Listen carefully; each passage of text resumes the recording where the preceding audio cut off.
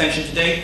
First of all, I'm going to speak more about the harm to social solidarity, why this is going to happen, why this is going to be major, why this is so important. Second of all, I'm going to talk to you about minorities within combined cities and why they are going to suffer tremendously from this policy. Before that, a few points about what we heard from the previous speaker. First of all, he told us that in integrated cities, people can influence through parliament. This may be true for a lot of compromises, not true for religious issues. Why is that? Because if you have a Haredic and ultra-Orthodox party that rules 55% of the majority in that city, Shabbat is not something they can compromise over. Religious commandments is not something they can compromise over. Therefore, no parliamentary solution is actually going to solve this. Second issue is he tells us, well, they're just split municipality. Guess what? And I'll get to that extending in my point, but the ultra-Orthodox community in Israel has a much higher birth percentage, which means they're obviously going to move to the other part. Notice Bet Shemesh started out as a secular city with a small ultra-Orthodox city near to it. They basically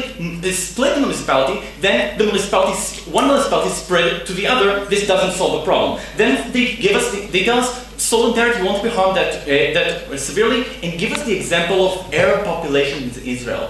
This is a terrible example to give for solidarity in Israel. Basically, and why is this so? You have a national conflict, that's one issue, but another issue, which is very, very important, is the issue that they live in different cities and cannot intermarry. If these two factors will apply with religious and secular people in Israel, you're going to get much more conflict, and I'll extend to that in my point.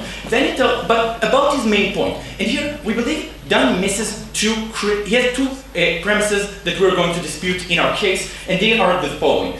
First of all, he assumes that these are actually separate communities and they do not affect each other. Notice, if I'm a religious person paying taxes to the government, and the government operates public transportation on Shabbat, I am actively part of defiling my religion. That means that my freedom of religion extends beyond my own community to the entire nation. Now, the second issue is that cities, again, are not cities and municipalities do not actually reflect these homogeneous communities that he wants, which I'll extend on my second point. Now, going first to social solidarity. Look. The different areas in Israel are not actually separate. They pay taxes together.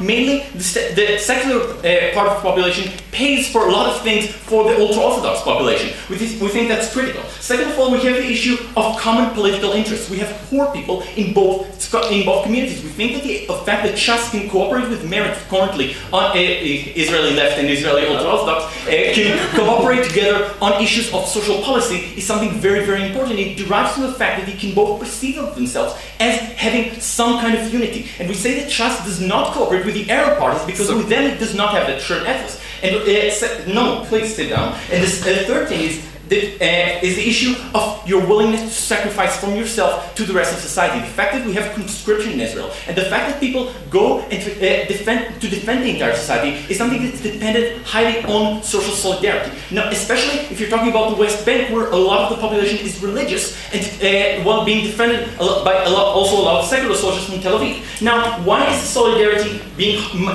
harmed here? First, opening government opposition already talked about how this is perceived as different. I don't feel myself belonging in the public space.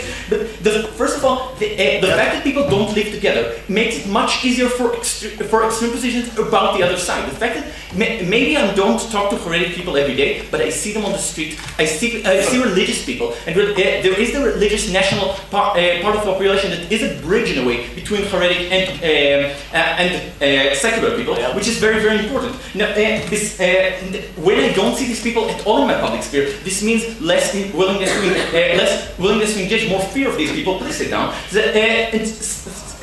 And the more important issue is the issue of marriage, because what they miss when they talk about different spheres of marriage is that by religious standards, anyone who's married not in a religious framework is considered a bastard. What does that tell us? That tells us that in one generation, religious and non-religious people will not be able to intermarry at all through the religious ceremonies. We think that's hugely influential because it means no integration between these populations. Now, what this creates is a huge gap between these two populations. What does this lead to? First of all, it leads to less willingness by secular people to pay taxes to contribute contribute. We see and we see that there are ways of avoiding this, avoiding conscription, and so on, and this will increase. Moreover, we see more political extremism on both sides. I mean, less chance for political alliance and more chances for parties that buy more into this ethos of they are different, they are fundamentally different, they are not like us, both on the Haredic side and the secular side. Moreover, we say that it means much less willingness to accept government decisions when they apply to these issues like conscription of religious people, or like evacuation of religious settlements. We think there is much less willingness to now opt into these decisions. And before I go on, and I'll take openings. Your own arguments show that there is still an interest for people to cooperate, if it is indeed so bad as you say. It is the religion today that makes people feel that they are forced. It's what makes them not want to cooperate and makes them fear of change, as we have shown. We disagree. We believe that the main reason people not want this is, first of all, they want to know the other community. Second of all, they're going to feel that this other community is strange from them, and they will not have the connection through family ties, through marriage, and so on. But more importantly, is the issue of actually, and as I said, ultra-Orthodox populations have a high birth rate. What does that tell us? That tells us that, and they move to other cities, they move to new cities. And now, every time a Haredi family starts moving in, for a Haredi community starts moving in to a secular neighborhood, this becomes a struggle for that city, because they know that in a generation, the city will become an Orthodox city. And this means less chances of them being accepted. This becomes actually a struggle for dominance. Every family making its own actions becomes a struggle for dominance. And about people moving, which is say, they like ridicule us, well, a lot of people are going to move around.